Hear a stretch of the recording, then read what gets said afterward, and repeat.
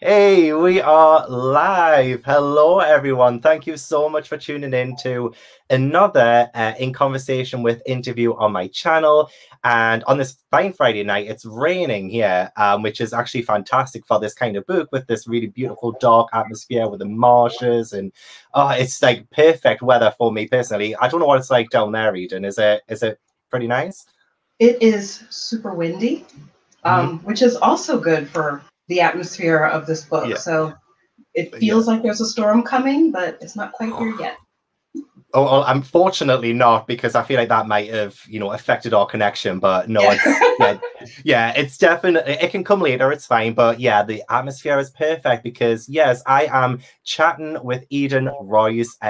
Eden, thank you so much for joining me on my channel. Like I've just been in love with Root Magic since I read it earlier this year, and I'm just so lucky to have you on here. So thank you so much for being here.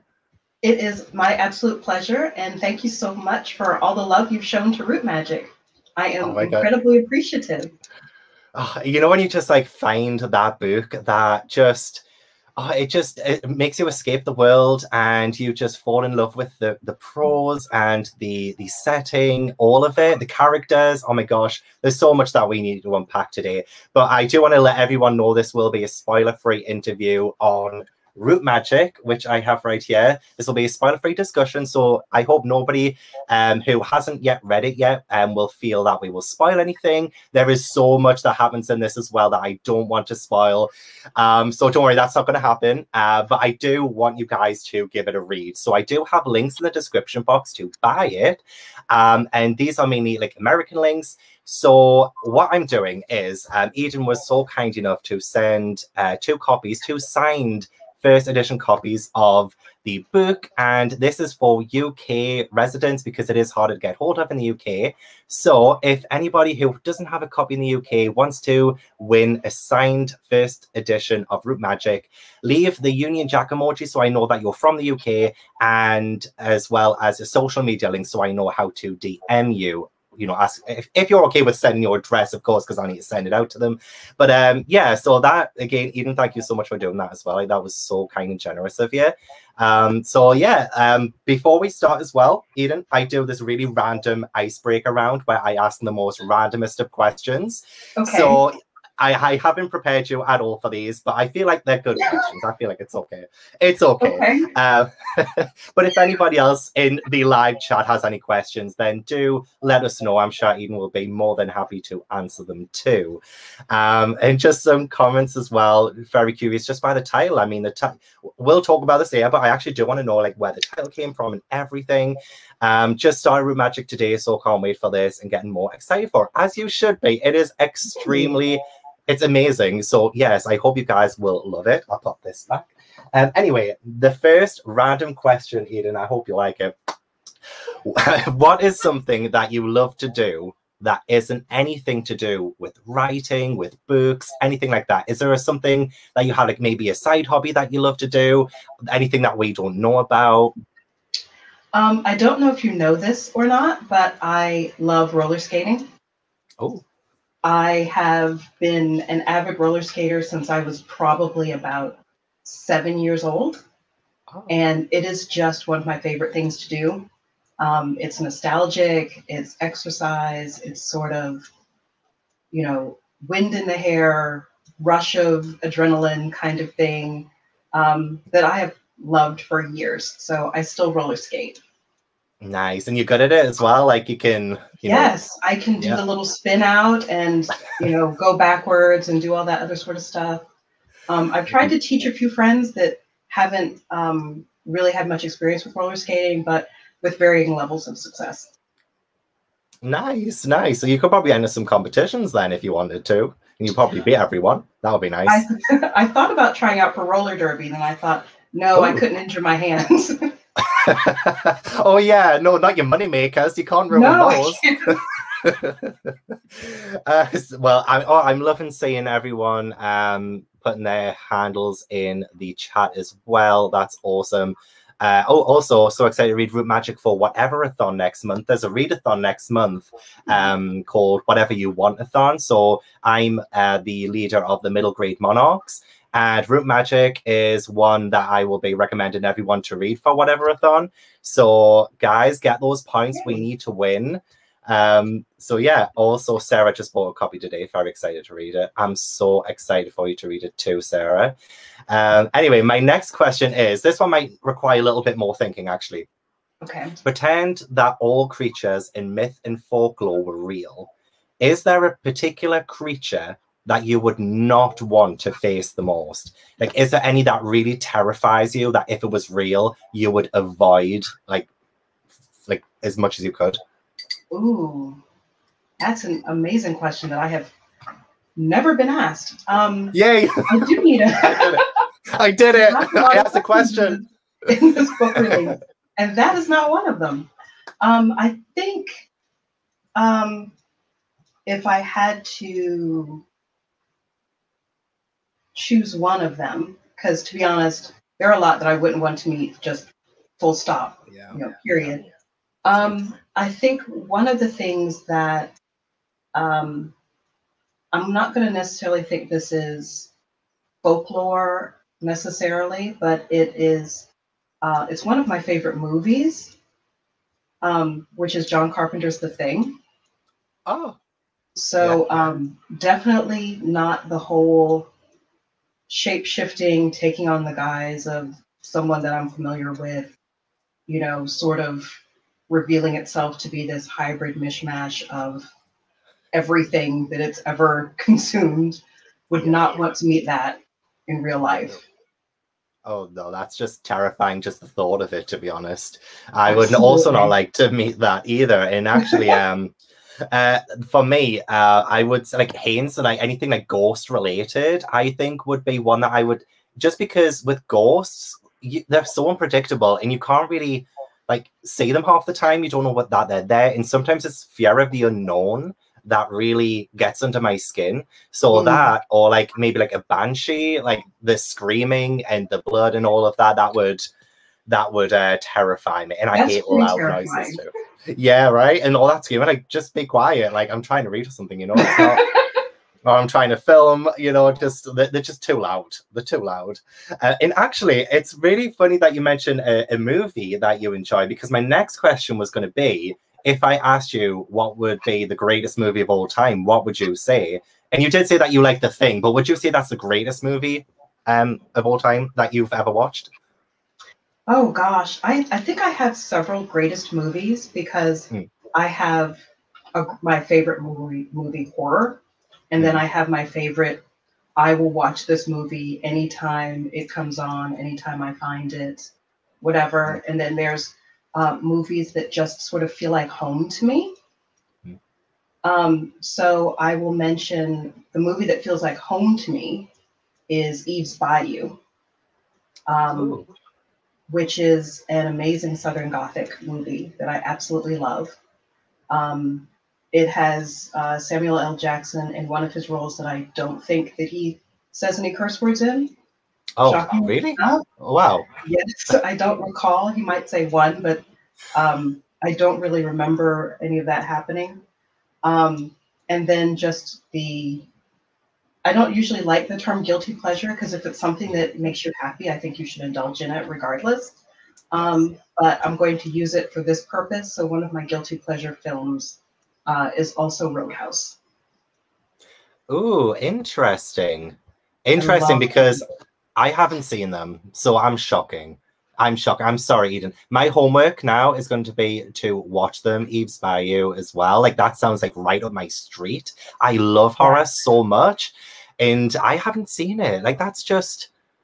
Eve's Bayou, it's creepy, it's spooky, but it also, I think, is one of the few films that I've seen that portrays certain hoodoo very well.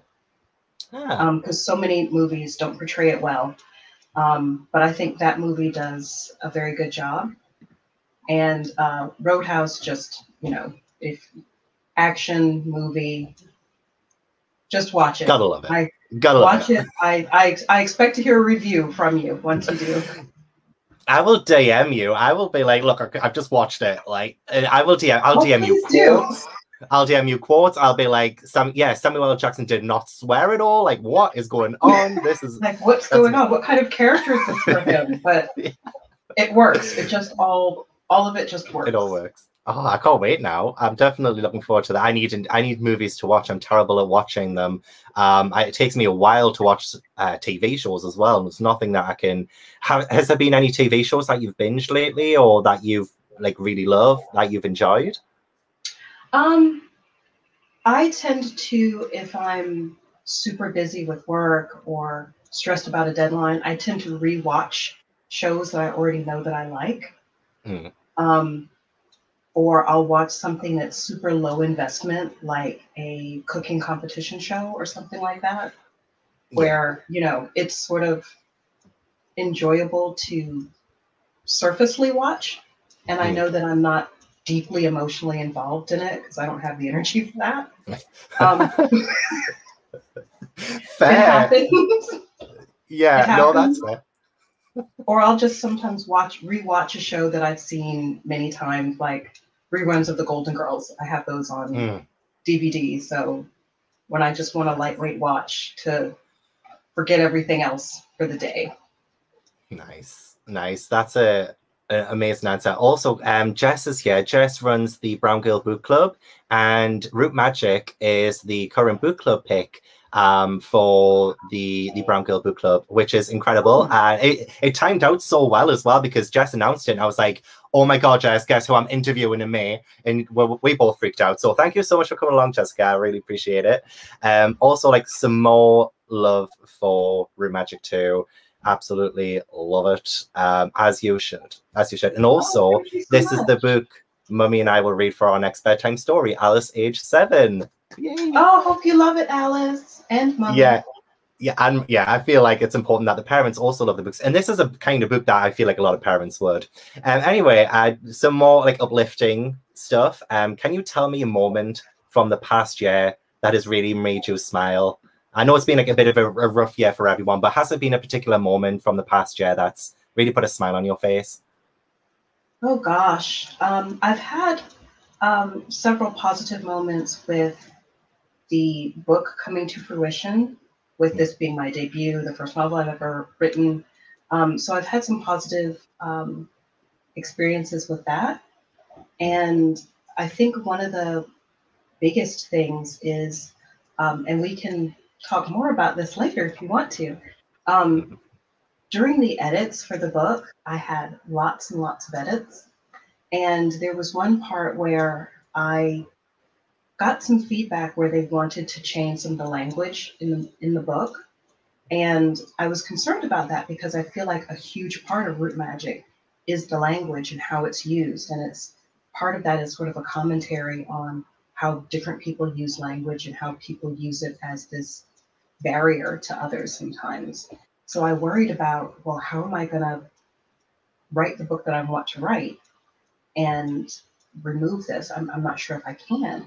But thankfully, my editor on his own went away and did some research on Gullah Geechee culture and language. And without my having to address anything, he came back to me and said, you know, I've done some legwork and homework on my own. So I see what you're trying to say. So we want this book to be what you want the book to be. So we will use the language that you want to use. And I think that was one of the biggest weights lifted off my shoulders in the process in the past year. And that was definitely a smile in a, whew, thank goodness for that sort of way. Yeah, I feel like, because you must have felt, especially with it being your debut middle grade book, that kind of you wanted this to be the most authentic version of the story that gets published.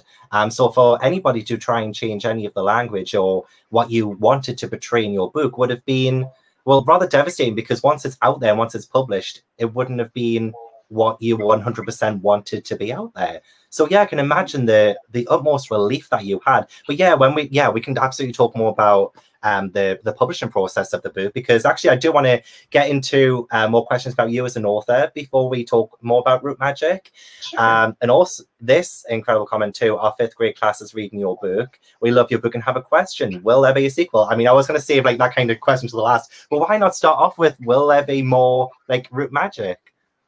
I would love for there to be. If the publisher tells me, hey, we would love a follow-up, I am ready to write a follow-up. So the moment they say they would want it and are interested in publishing it, absolutely, I would love to write a sequel. Oh, that's made me so happy. So did you hear that, guys? We all need to start atting the publisher. We need to start hyping Root Magic up. We need to get on this. We need to make this happen. That's what I'm hearing. So well, speaking about like, because Jessica's also, many horror stories about publishing.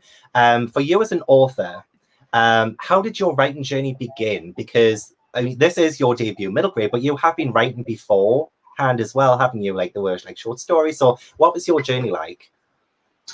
This is my first novel, full stop, and it's also my first middle grade piece of work. Which honestly, it doesn't read like that at all. It reads like you're like, it's so experienced. Like, this feels like your 10th or 11th or something. Like, this just, it doesn't read like a debut at all. It was nerve-wracking to have not only a debut novel, but also a new work in an age group that I'd never written in before.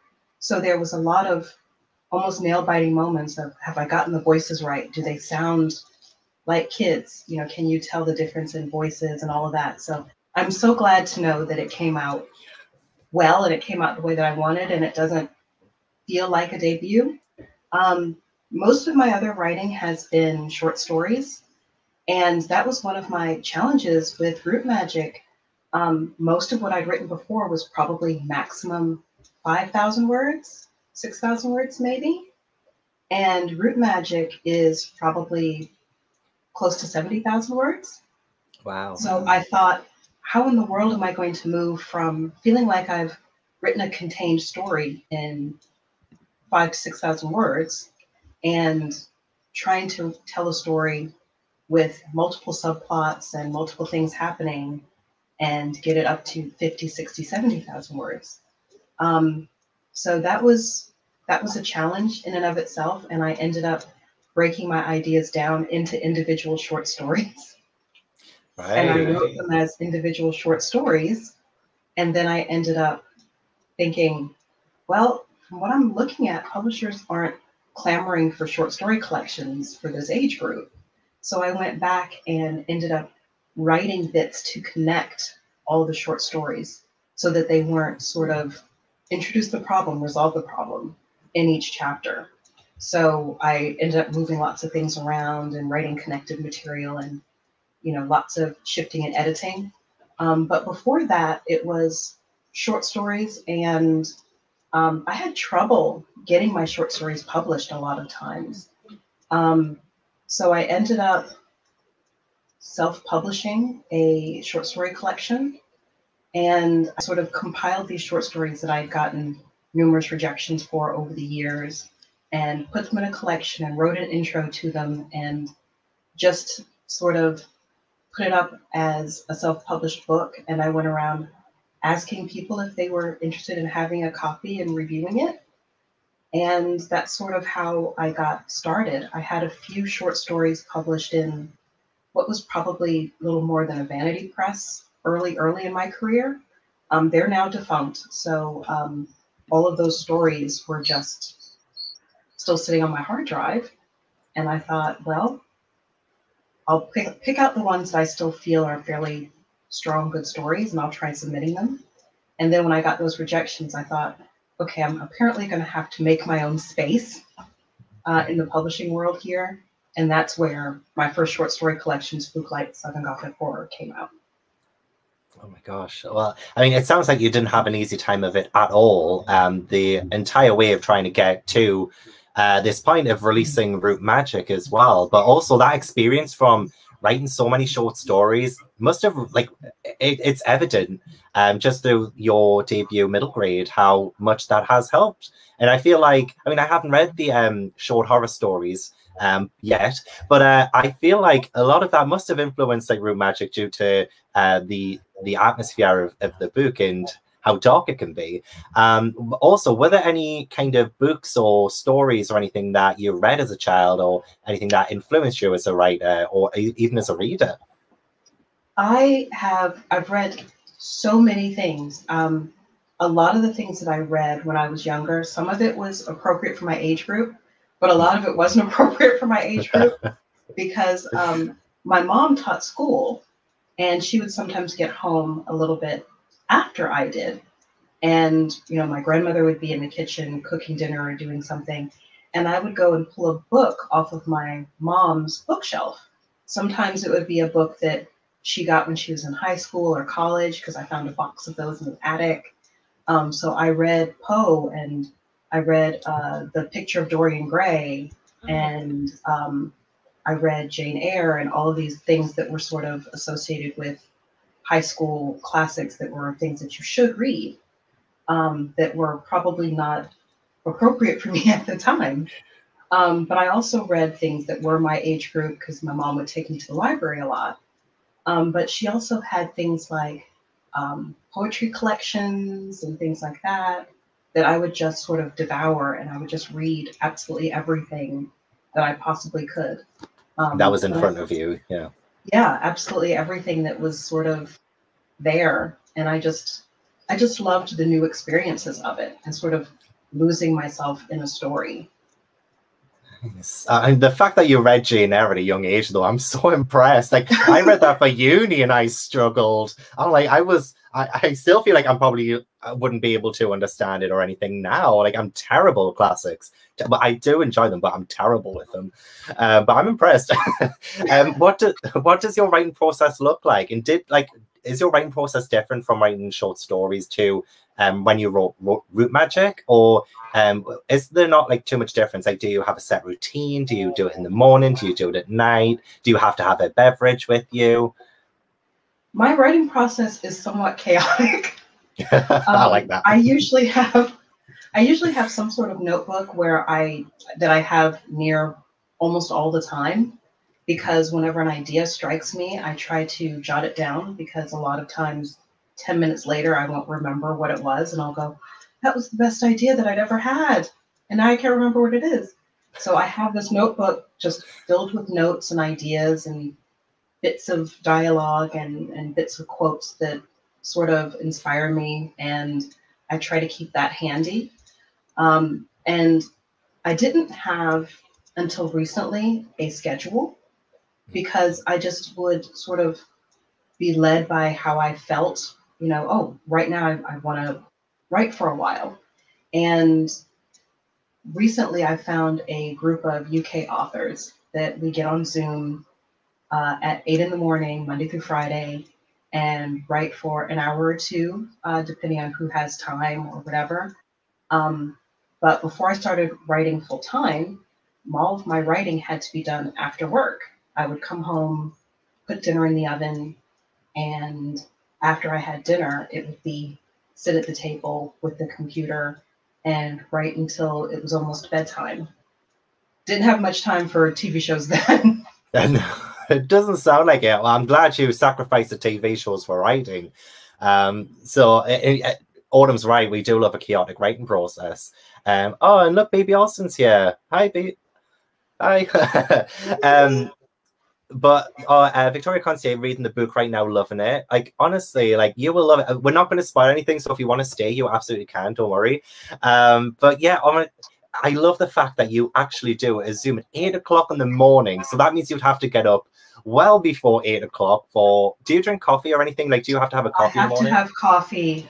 Yeah. First thing. Well, I get up, feed the cats, because that's obviously the priority. I can't do anything else without that. And make coffee. And basically I have to do that in order to sort of get my brain going. But these are writers that I'm super comfortable with, so there's no need to worry about how I actually look on camera. So that part I don't have to do. As long as That's there's, good. the idea notebook and a cup of Yeah. coffee, I'm usually fine. Oh my gosh, it sounds awesome, actually. And great to have that support too, the inspiration, the motivation, just to like, Absolutely. especially when you face maybe a blank page. I guess that's probably like one of the most intimidating parts of writing is there's a blank page. You need the kind of push to, see it through, I guess. So that's awesome, actually. So I'd absolutely love to talk about publishing then and getting Root Magic published and the challenges you face to get it published, because you mentioned it before. It was not an easy process. So what were some of the challenges that you had to experience going from, self-publishing yourself to finding somebody who would publish Root Magic? Well, I started out, as I mentioned, I had some stories self-published. I worked with some small presses for some of my work. And I thought, well, the next step that I should sort of try to go for is traditional publishing, because it was really one of the only things I hadn't made an effort to try, because it seems like a very big thing. It feels like a big, challenging thing. And I thought, well, as much trouble as I had with getting the short stories published, oh my gosh, traditional publishing for a full-length novel, whoa. Well, one of the things I think made me sort of decide to do that is, looking at a lot of the authors who are willing to share their own stories, on social media, and it's motivating. And you think, okay, well, I should be able to do this. People do this all the time. Um, Surely I should be able to rise to this challenge. And I wrote the book, as I mentioned to you, short stories first and connecting things. And I did one of those online Twitter pitch, agent pitch things. And I got some likes, but once I sent my full manuscript, they were just like, nah. So I didn't get any traction there. And I joined Justina Ireland's Writing in the Margins internship program. Love her. And she ended up choosing my book and pairing me with a mentor, who is the wonderful Sandra Mitchell. And we went over my book, and she made suggestions, and I took on board some of those suggestions and made changes. And we worked on the book for several weeks during the summer. And at the end of the process, at the end of the internship, she said, I think you're ready to query. And I queried several places, and I ended up getting agent representation. I had 2 people to choose from, and I chose one of them, and she had some suggestions. So some of those I took on board, and some of those changes I made.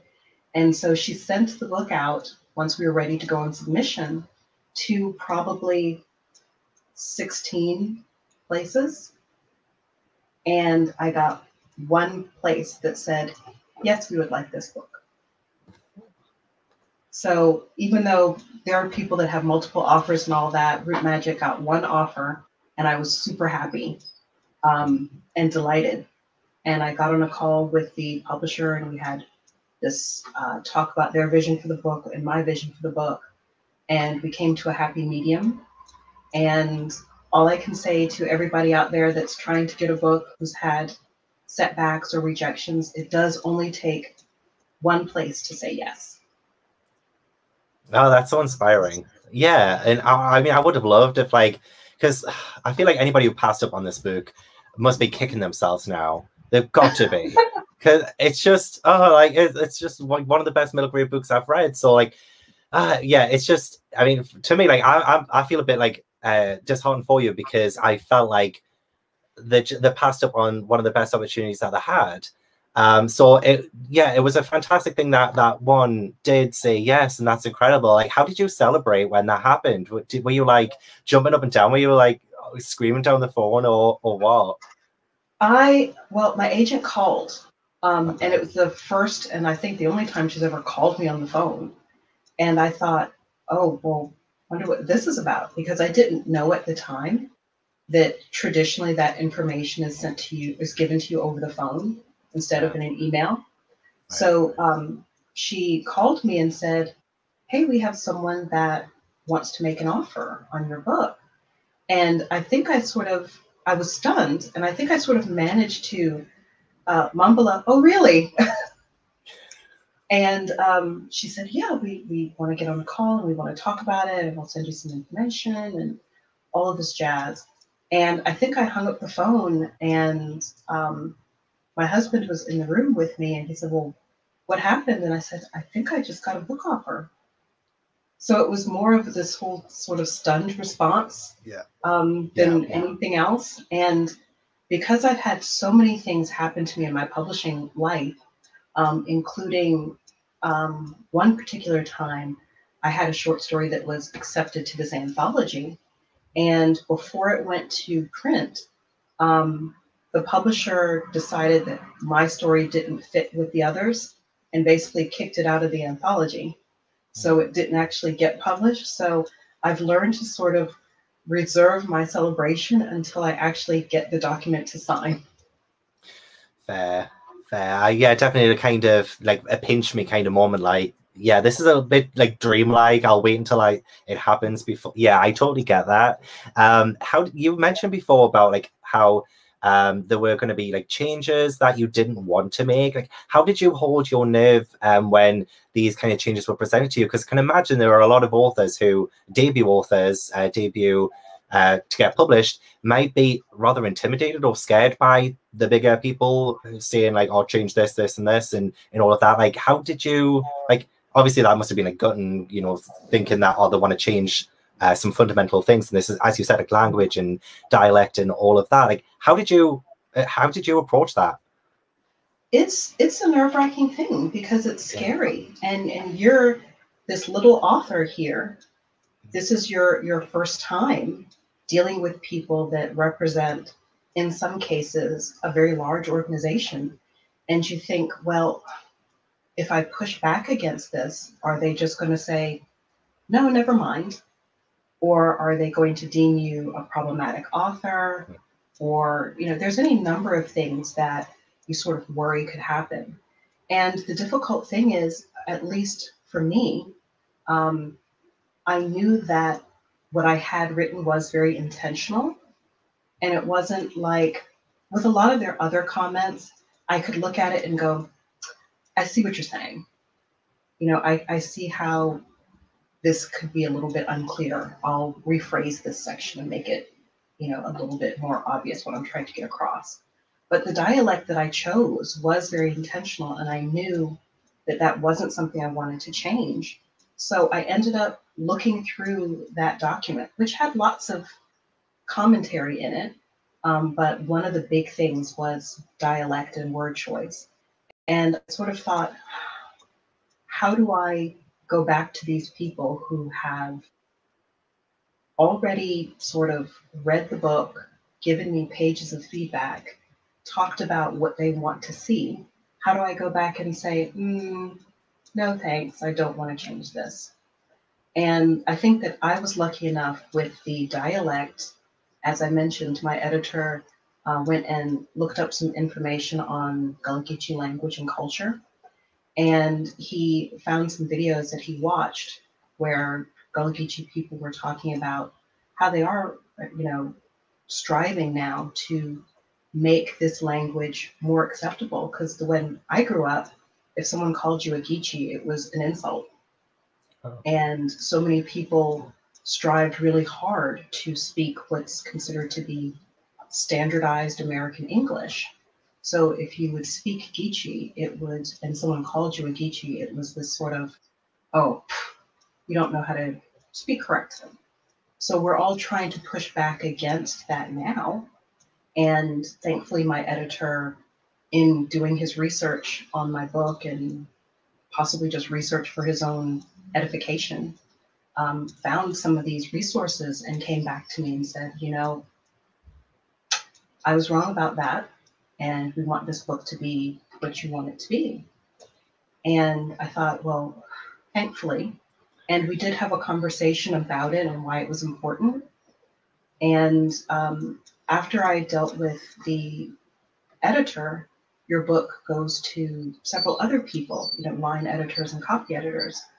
And I also went through the same thing again when the copy editors, who are just the final people that look at your book before it goes to print, they had some comments on some of the word choice as well, some of the spelling, some of that sort of thing. And I just got to the point where I learned to use the word stet very liberally, which is basically a Latin word that says, let it stand, and I said what I said, and I know what it is. So just leave it alone. Yeah. And there was one particular thing that they pointed out that I thought was, sort of a funny moment.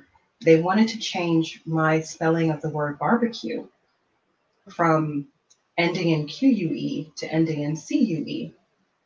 And I think my response to that was more of the, this is the reason why in South Carolina you see signs that say the letters BBQ as an abbreviation for barbecue. So I said, please do not embarrass me in these South Carolina streets by having it spelled CUE. Thank you very much.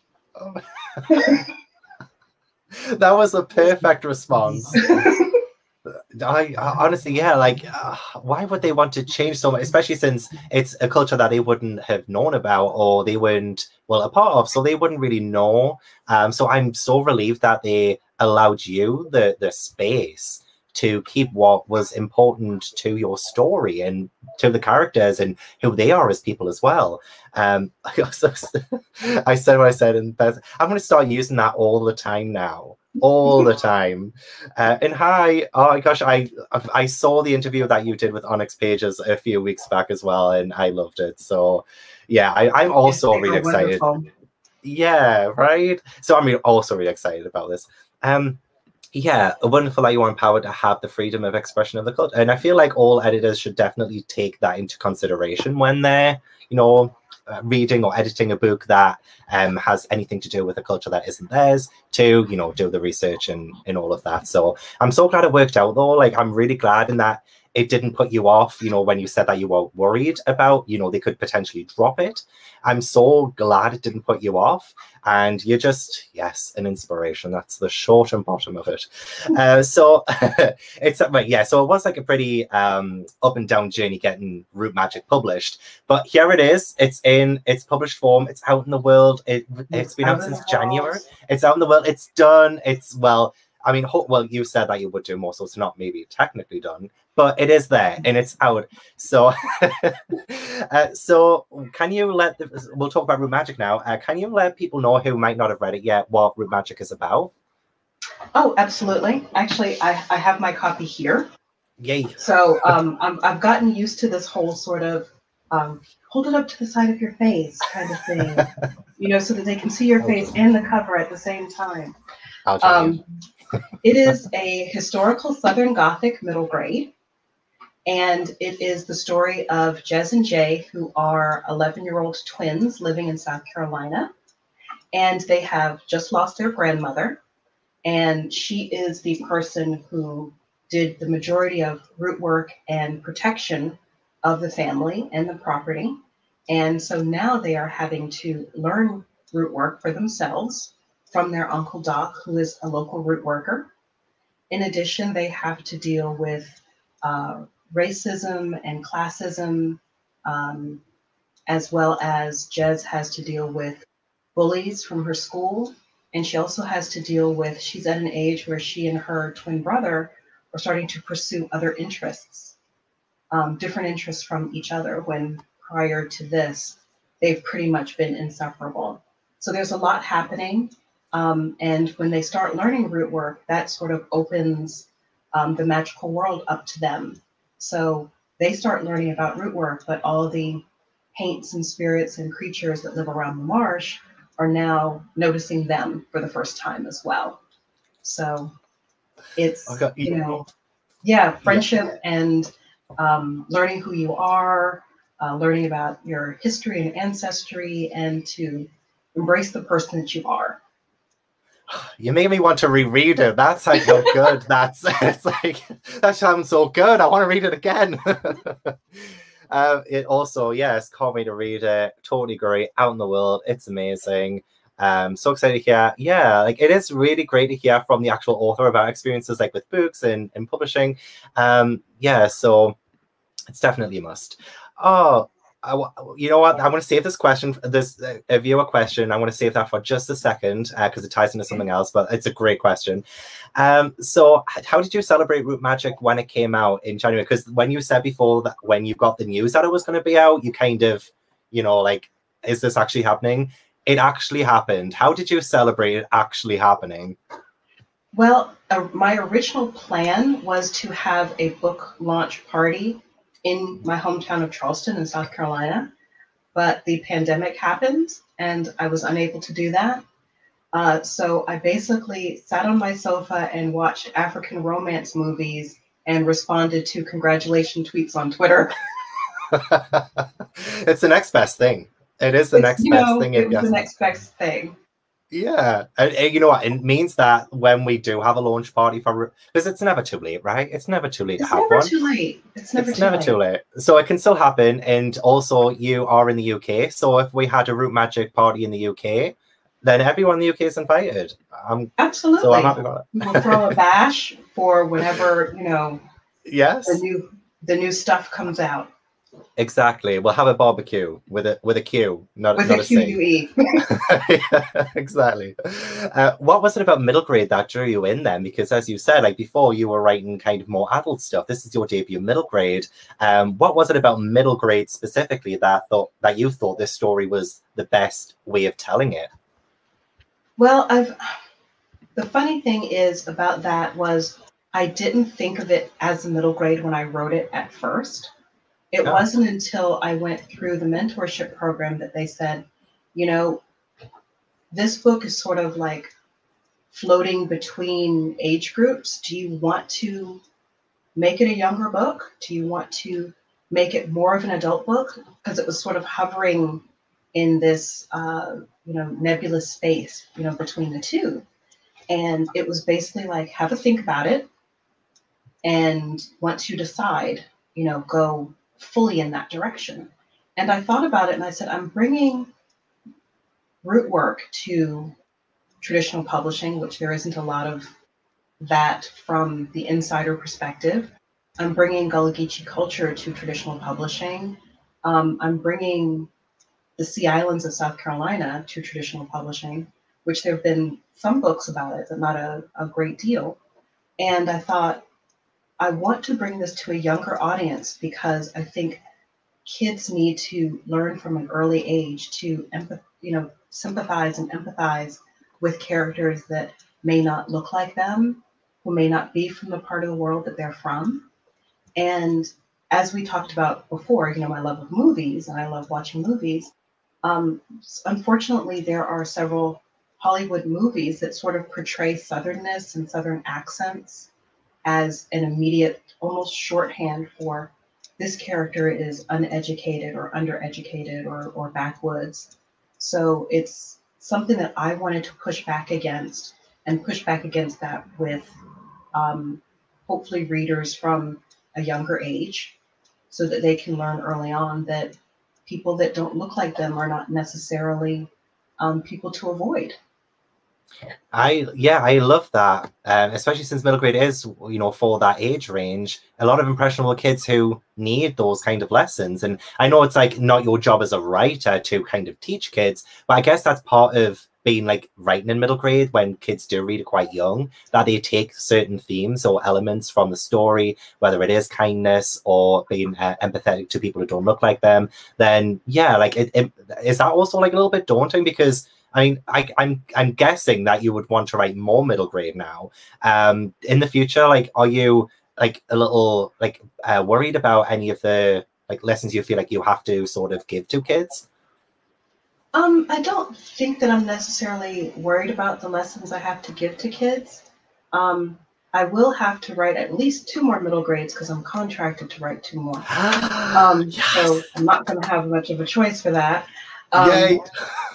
But as far as like lessons in them, I think that even we as adults sometimes need reminders of certain lessons. Maybe some of us didn't get those lessons when we were younger, Mm. and it's not necessarily only the treat others as you want to be treated. It's sort of realizing that not everyone comes from the same background as you. And at some point, you're going to interact with people that don't come from that same background, and to kind of take people on a case by case basis instead of generalizing about them. And I think that's something that we can all benefit from. But as far as lessons, I think that kids tend to absorb more than adults sometimes think they do.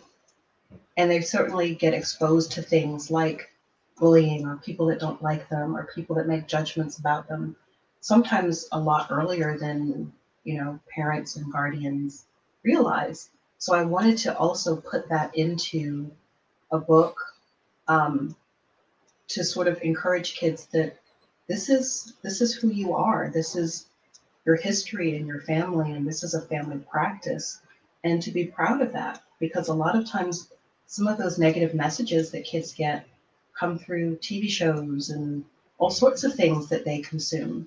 So they need something that encourages them and encourages individuality at, I think, an earlier age than some people might realize.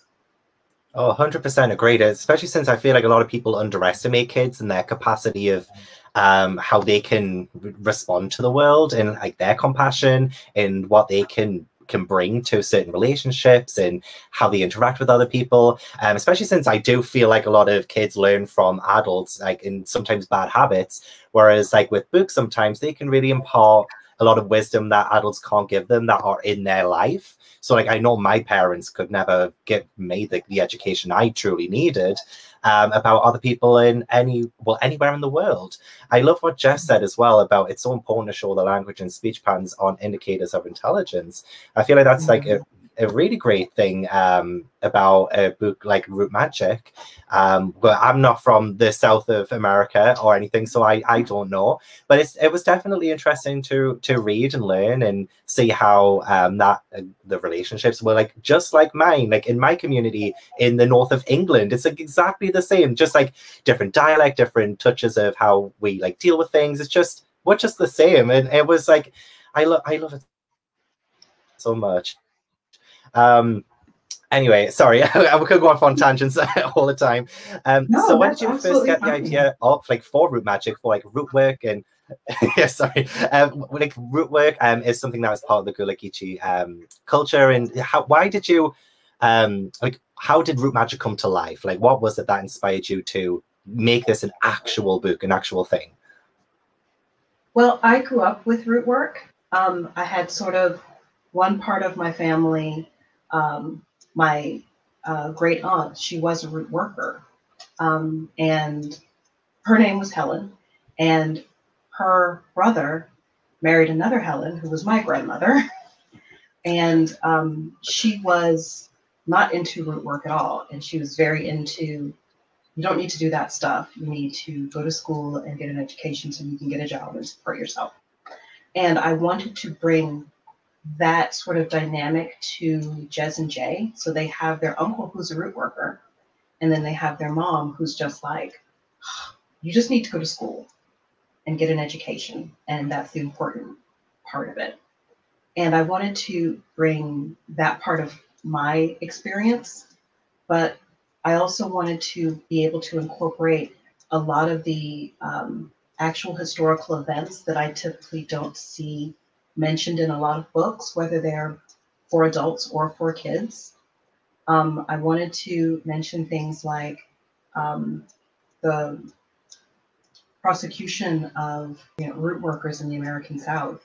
I wanted to go into, because this is a spoiler-free review, so I won't go into all of the actual historical events that are in the book, but one of them is school integration in South Carolina, which came 9 years after the court decision that all schools should be integrated. And South Carolina managed to operate for 9 years without following that law. So Root Magic starts in 1963 when finally schools were forced to integrate. And a lot of that was traumatic for uh, Black kids as well as white kids, and just the butting of heads and the stress and the violence and the trauma and all of that that sort of surrounded that part of the world. And I also wanted to just leave a part of my history and my background on the page. My grandfather is from a sea island, and obviously, my great aunt and all that family. And my mother did some social work on Guatemala Island, where the book is set, in 1963. So, as far as research, there was not a lot of, looking at books and doing all of that. It was just sort of remembering stories from family, talking to my mom, Personal. asking her questions. Yeah, that personal history. And I think that it's something that is tends to be overlooked when people go, "Oh, well, how'd you research a topic?" And not everyone thinks of, well, who can I actually have a conversation with? Who was there at the time? And I wanted to sort of embrace that sort of part of myself, and also that sort of Gullah Geechee background of incorporating ancestry and speaking with family members and sharing stories, because a lot of our stories didn't make it to books and novels and publication. So this is, my attempt to bring that side of the story to light. I love that, especially since I feel you can feel it with the characters and how real it feels with the siblings and also with their mother. I do also, it was Eli from fifth grade also wanted to ask the same question. So Eli, we were on the same page. We just on the same wavelength. So yeah, that was answered. But fantastic question, of course. I like this question from Summer as well. Do you have a specific memory from your youth or like family that strongly influenced this story? Which are kind of you pretty much touched on that too. I think so. I think one of the things I mentioned, I loved movies and I watched a lot of them with my family growing up, and a lot of times these movies would have settings in the American South, but they wouldn't portray American Southerners in a very positive light. If they incorporated hoodoo magic or root work or voodoo or any of those sort of African traditional religions, it was always portrayed negatively, and it was portrayed as this evil thing that only horrible people did to unsuspecting people. And I knew that that wasn't the magic that I grew up with, and that wasn't, the intention of these African traditional religions. And it was just disheartening to sometimes see these movies and see these um, rituals portrayed that way. And that was the big thing that I wanted to take away. So that was a big memory that I had, but it was also part of why I wrote Root Magic. And I wanted to write it because root work isn't this, big evil thing. It's was born out of protection and a need to protect ourselves and a need to heal ourselves with lots of herbalism and using the land around us to preserve our way of life. Yeah, I love that, and it's now like forever immortalized in your book now too. Just this kind of window into your family, your past, your culture. And I think a lot of people are saying as well that it's just like a very beautiful kind of thing for you to have. This question from Enolia, fifth grade: do you enjoy writing books for kids? I do enjoy writing books for kids. It's different than writing books for adults because I feel like I can use more fantastical, whimsical ideas. I can just dream up anything. Sometimes, depending on what you're writing for adults, you have to realize that an adult is reading this and they're going to come to it um, sometimes a bit skeptical of, well, I don't know if I really believe that could happen, or I don't think this is really phrased the right way, or you always have to sort of realize that it's going to be pulled apart a little bit Whereas I think sometimes kids come to reading just a bit more ready to be swept up in, the fantasy and the whimsy of a story. And they're ready to be enchanted. And I love that about it. Me too. I That's why I also loved like children's books, middle grade. It just feels like such a well, almost like a safe place for like us to go, like whether you're an adult or a kid. Such as like with Root Magic, like with it being like a little bit scary as well. Like it's kind of like a safe scare because you're safe at home reading this book, but in the story, it's actually rather terrifying. I'll always remember the scene in the marshes with Jez and Jay and just how like incredible. I believe it was a moment when Jez got stuck. I'm not spoiling it for anyone, but like there was a moment when Jez got stuck, and I was just like my heart was in my mouth. It was so oh my gosh, like with you writing, I mean horror beforehand, coming into children's book, middle grade. How did you know the balance with the horror that you brought into this book? How did you know whether you were going too far or maybe not far enough? Like how did you work the atmosphere in this? Well, I think that one of the things that I always keep in mind, because I consider Root Magic to be a Southern Gothic and not necessarily a fantasy, but there isn't really a huge category of Southern Gothic for kids. So I know that a lot of people reading it will sort of read it as a fantasy. Um, so I think one of the things with Southern Gothic is you're relaying the lives of these characters, and it's done in a way that isn't trying to always be a commentary on why they do things or judging really what they do. It's really sort of revealing it, for the reader to draw their own conclusions. But I think it's important in a Southern Gothic to show the dark side of things that happen to characters, whether they are um, from dark thoughts that the character has themselves or from outside forces acting upon the characters, but also show the joy that's in those characters' lives as well. Because a lot of times we tend to forget that, and we tend to forget that there are still moments and pockets of joy in people's lives. So, as far as putting the darkness in there, I think that with middle grade, you have to keep the horror sort of close to the character. What is important to the character? You can, for adults, go to something, bigger and more cosmic and more, out there. But kids, you have to look at what's important to them. What is something that is so close to them that they are going to feel devastated if it changes or if it's lost or if it, shifts in some way. So, you have to look at their ideology and their family and what's sort of around them that makes them feel safe and comfortable. And that's sort of the foundation that has to be shaken just a little bit in order to bring horror to kids, but still do it in a way where they have some, some way of striving and recovering from that as well. Yeah, and like getting past the horror that they do get faced. And yeah, as you meant, like with the family aspect of it, I feel like that's a huge thing for Jez and Jay. Like if they ever lost their mum or anything like that, because we do start off with, and again, this isn't a spoiler, it's like literally, I think it's written on the blurb, with the grandmother's death at the start, and like death and family is just such a huge part of it.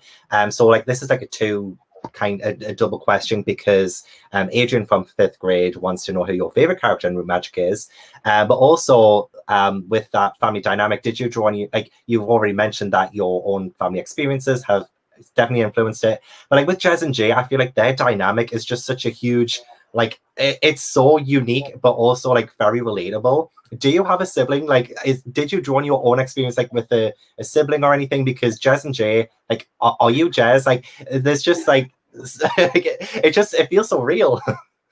I don't have a sibling. Growing up, I really wanted a sibling. Right. But my mom had 2 sisters, and my grandmother had 7 sisters and brothers. Wow. So I tried Big family. to sort of think of those familial relationships, because I felt like Jez and Jay bounce off each other really well, because they interact well. They bring concerns to each other before they go to the adults, because they realize that so much is going on, not only in their lives, but in the adults' lives. And they try really hard to solve things on their own. And I didn't think at the time that Jez was like me until my mom read the book. And she said, Jez is a lot like you were at that age. And I went, really? And my mom is probably on this call. Hi, Mom. I did send her the link, so she's probably joined, yay. hopefully. Oh yeah, that's awesome. Do you have a favorite character that you wrote as well? I do love writing Jez, but I also loved writing Susie, because she was so fun, and she just had all of these mysterious things about her, and I love writing mysterious characters. But I wanted to give a character who had lots to sort of play with, but she's showing Jez friendship. And I think sometimes, interrogating friendship and seeing how friendships form and who we form friendships with is really interesting. So I think those were the two characters that I enjoyed writing the most. Although I do love all of them. I was going to say, it must be like trying to pick a child or something, or a favorite cat. Like, it is, there's just no. Oh, I quite like this question actually as well. Are there any dark Southern urban legends that inspire or scare you? Oh gosh, the South is full of superstitions and urban legends and creatures and ghosts and haints and all sorts of things. I think that I do find them more inspirational than scary. When I was very young, my grandmother did tell me a Boo Hag story, and it was the first time I had heard a Boo Hag story. And I think I was probably 7 or 8, and we were in the kitchen, and she told me this story about what the Boo Hag is and how it moves around and how it functions and what it does. And she told me what it usually says, and I remember the words to this day, and I use the words in a short story that I wrote for adults called The Choking Kind, which is in Spooklight. But she said, because the Boo Hag is this Gullah Geechee creature, paranormal creature, and it is essentially a shapeshifter in some ways, but it can remove its skin. And she's telling me the story. It's like a bright sunny day, and it's hot in the kitchen, and even though all of those things are happening and it's warm, this little chill went down my spine when she told me the story. And basically, when it goes to find its skin later, it says, "Skin, skin, skinny, do you know me?" And the skin is supposed to recognize its owner. And so even if it's buried, even if it's hidden, when they say those words, it rises up, it appears. So that is just something that I will never forget as long as I live. And I think that was probably one of them that inspires me now, but probably scared me a little bit at the time. Even as an adult, just hearing it, I know tonight when I go to bed, like I had some nightmares after that. Well, like not everyone, like this is a fantastic book, so like don't worry, like nightmares won't put you off. But I did have a dream after reading it about certain stuff that happens in it that I don't want to spoil for anyone, so I'll not say. I'll let you know afterwards what the kind of dream was. But no, like there's actually more questions as well from people in the chat, which I do want to get to. But firstly, I do want to ask because we're talking about the kind of folklore and horror in these stories, but there's actually, and I feel like what this book tackles like so fantastically is that there is actual real life horror from people around us, like actual human beings. And a big thing that Root Magic tackles is racism. And with this being a 1960s setting, it was definitely interesting to see the parallels to today and like in the 2020s. That's what like 60 years. I can't count. It's like 60 years since like the 1960s. But like the parallels in having that in this book, how did you approach that in the book, and sort of kind of how kids are reading Root Magic now, and how it tackles racism, as well as how, like, did you intentionally have a sort of, these are real people, like Officer Collins, he's a real person, but he is doing the most horrific stuff. So how did you approach that in Root Magic? Well, from stories from my family and stories that I went through and heard as a young person, being a Black kid in the South, you hear stories from a really early age, and you're instructed from a really early age of what to be careful of and who to be careful of. And it's something that's, for the most of us, taught from a very, very young, from the moment you're, okay, we're going to let you outside to play by yourself, but this is where you don't go. And this is what you do if this happens, or come home immediately, or whatever the case may be. And whether those are straightforward warnings or warnings given via stories and via folk tales, which is what a lot of Gullah Geechee folktale focuses on, is giving warnings to people to keep them safe and protected. There's that protection thing again. Yeah. You look at those stories that I heard growing up, and you look at the news now, and you find that frighteningly enough, those stories aren't all that dissimilar. So I didn't have to do a ton of work to make it relatable for a modern audience, or make it understandable for a modern audience, because unfortunately a lot of those things are still happening now. It was just a matter of creating the 1963 setting and looking at some of the stories that I'd heard growing up of root workers who took it upon themselves to educate communities, make medicines for communities that were really in many ways cut off from going to hospitals or getting medications. And a lot of times these were the only medications that people really had access to, things that were homemade tinctures or things that root workers created from herbs and roots and fruits and things like that. But because of that, that was part of the reason that they were prosecuted, because a lot of times part of that prosecution was taking root workers off to jail for practicing medicine without a license. And it was really this sort of push-pull between, do we make our own medicines and take the chance of going to jail for it, or do we let our communities, get sick and die? And it was like this, where do we go? What do we do?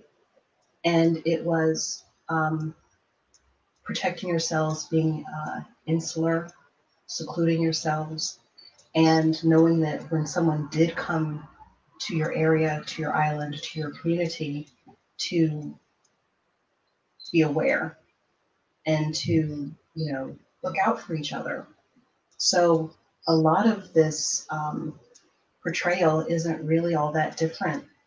And in talking with my mom and my grandmom and uncles and cousins and things like that, talking about experiences that they've had where you couldn't go to report it to police because it was something that was said, well, they're just being kids, or they're just, acting out, don't worry about it, and it was not really, those people weren't given the opportunity to have justice for these things. And whether it was something large, like someone being killed, or whether it was something small, like someone dehumanizing you in a way of spitting on you or throwing things at you or whatever have you, you didn't have recourse to bring that person to the perpetrator to justice. So there wasn't a lot of change, unfortunately. And hopefully people writing more about it and sharing stories of things that authentically and actually happened whether they're partially fictionalized like Root Magic or whether they are nonfiction books. Hopefully that does mean that in the next 60 years we will see a significant change. Yeah, I mean, humans can definitely be scarier than Haints and Buhags, and I feel like a great. We spoke about this before as well about how middle grade and children's book can teach compassion and kindness. So you know, the generation that are reading Root Magic now will have the tools now to, you know, if they read books like Root Magic, will have the tools now to be educating themselves on how to treat other people and like how they shouldn't act, especially with like all of the racism in Root Magic and how the family are so bonded together and how strong they are in protecting themselves from that. And honestly, like some of that, like my skin would crawl more with the police in Root Magic than any of the more like supernatural elements of it. And I hope, like, I really hope that kids reading it now will also feel the same way. Like, this isn't, like, you know, this is very how they're being treated is uncomfortable and it shouldn't happen. So that's what I'm hoping for as well. So is that the kind of thing that you would want Root Magic to be able to do for kids who are reading it? Like, this is kind of inspiring the next generation. Oh, absolutely. And I don't think this is a spoiler to say this, but there is a portion of the book where Mama does say, you know, she talks about dealing with the racism and what happens to the family. And she does say, I'd rather deal with the Haints. And it is very much a mindset of, you know, one of the edits that I got in going through Root Magic was, well, aren't these people scared when they're confronted with the supernatural? You don't show them being afraid in these encounters that they're having with supernatural entities. And a lot of times that's something that I have to push back on in my own work because even in speaking with my own grandmother, we used to watch those black and white Hammer horror movies together. And I would ask her, I said, well, aren't you scared? You know, vampires and werewolves and all this other sort of stuff. And she said, no, I'm not fictional characters. These are, you know, movies. They're not real. She said, I'm more afraid of other human beings. And so in Root Magic, you'll see them deal with the supernatural differently than they deal with other forces. And I think that's very, very true to a lot of traditional Gullah Geechee people. Yeah. Yeah, honestly, there's like so much in Root Magic that I feel like the theme-wise, they all just really interconnect. Whether it is to do with the human beings of the book to the more supernatural elements of it. I honestly, like, I cannot recommend this enough to people who are watching who have not yet read it. But I have seen that some people have bought it as well. Like Danny goes and buys another book. Yeah, you should. You should buy. And Ellie already loves it and hasn't even read it yet, so that's awesome. That's exactly what we wanted. A couple more questions from this school. I think Miss Chappelle has a class who have like a few questions. Like, there's a couple more if that's okay. How did you choose the names, Jay and Jezebel, but also how did you choose the title Root Magic from Xavier and Lyra? I think Jay, which is short for James.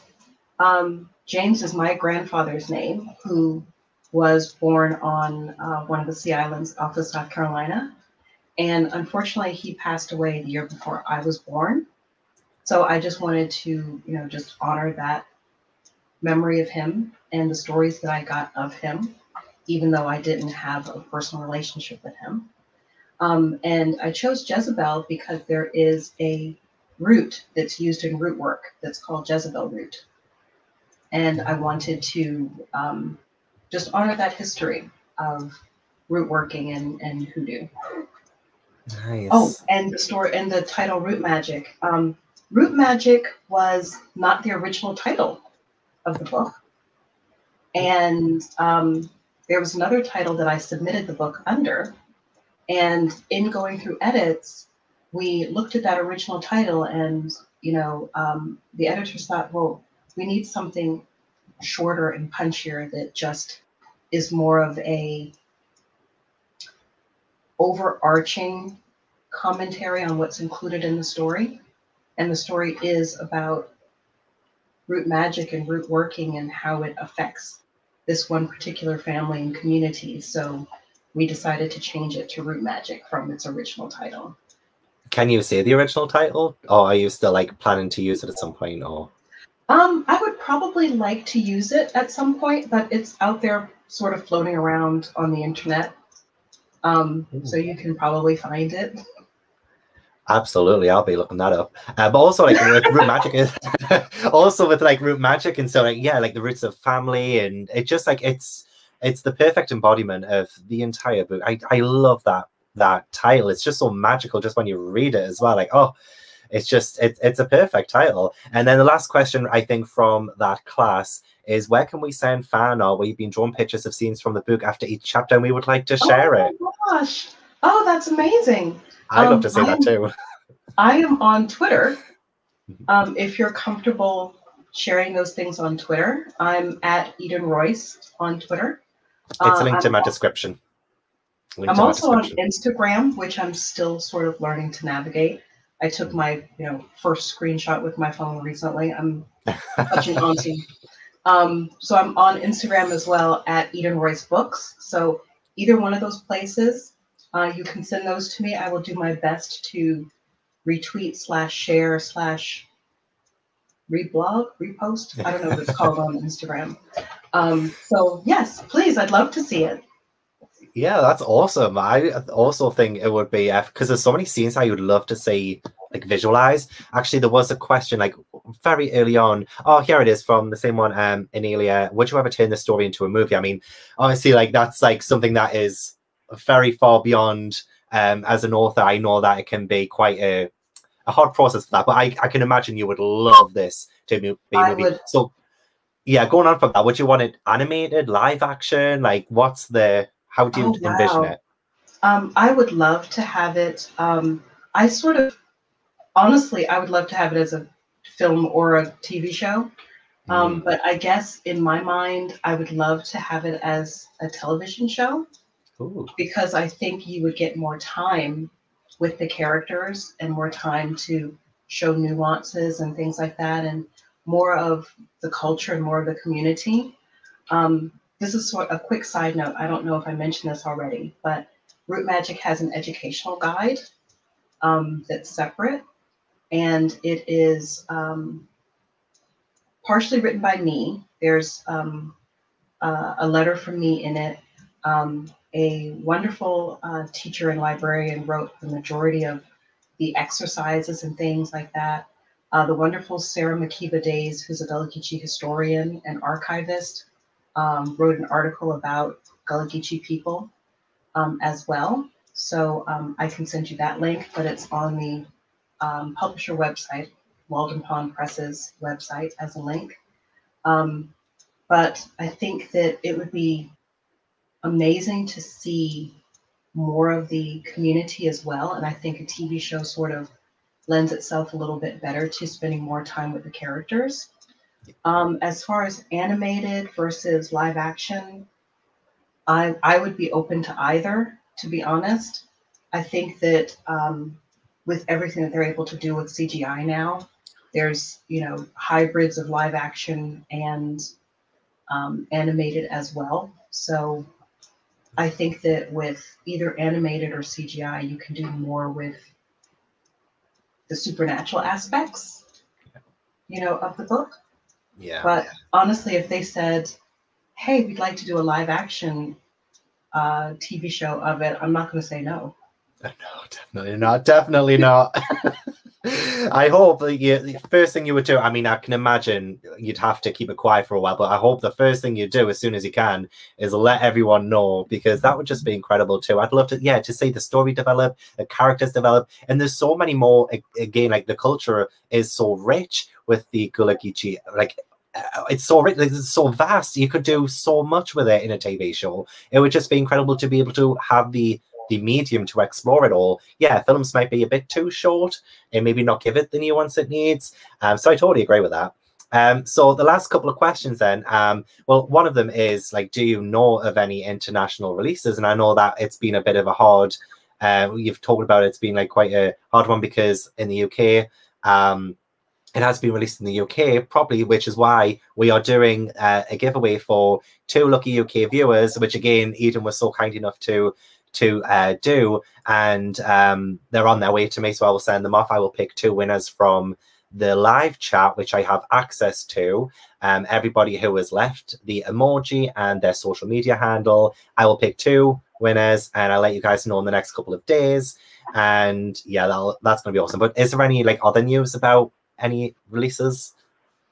I haven't heard any that I know of. I've been sort of nudging and asking. I did let them know that I was doing this interview tonight. Wink, wink. Wink, wink, nudge, nudge. So hopefully that will happen, and that will at least, if the wheels aren't already turning, that will get wheels turning. I have already turned in my 2nd middle grade book to the editor. It isn't Root Magic, it's a contemporary, but still with a Southern setting, still with magic and all that stuff, but more of a contemporary setting. So fingers crossed, if Root Magic makes the journey across the ponds, that the same will happen with the 2nd middle grade whenever that comes out. So that was actually going to be my last question. Like, what are you working on? But that's something like I'm so excited to see what more. Like, would you incorporate more? Like you said, it's contemporary and has a little bit more, a little bit supernatural. Is there like, well, I obviously can't tell me everything, but are you incorporating more of like the Southern Gothic that you're like so great at writing? Is that still happening in it? I love Southern Gothic, and I wrote it as a Southern Gothic. Obviously, it still will have to go through edits or whatever have you, but that's already written. As far as what I'm writing now, I'm